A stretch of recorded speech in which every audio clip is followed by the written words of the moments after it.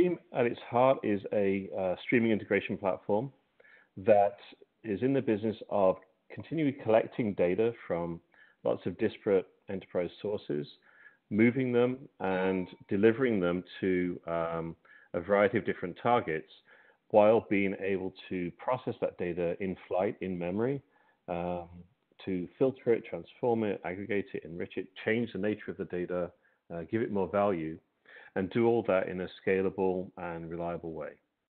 And we started off as an on-premise platform. So inherently you can run Striim on-premise, but in the last year, 2 years, we've been moving a lot more into kind of cloud and providing the platform as an integration platform as a service, which is what iPaaS is.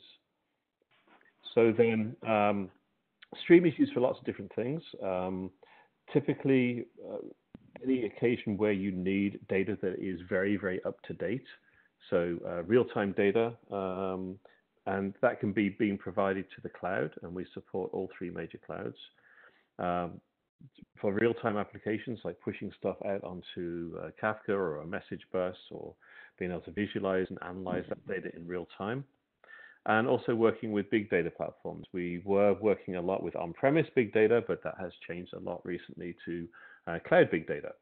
And we are getting customer requests to move in real-time data being pushed to an on-premise Hadoop infrastructure into cloud storage, for example. So the world keeps on changing, and technology keeps on changing as well. The platform is wizard-driven, very drag-and-drop UI for building data flows, and we'll see that live very shortly.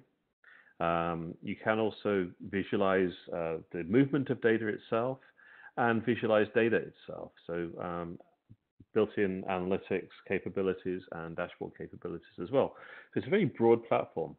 So although it is an integration platform as a service, it has a lot of other capabilities as well for things like real-time streaming data analytics.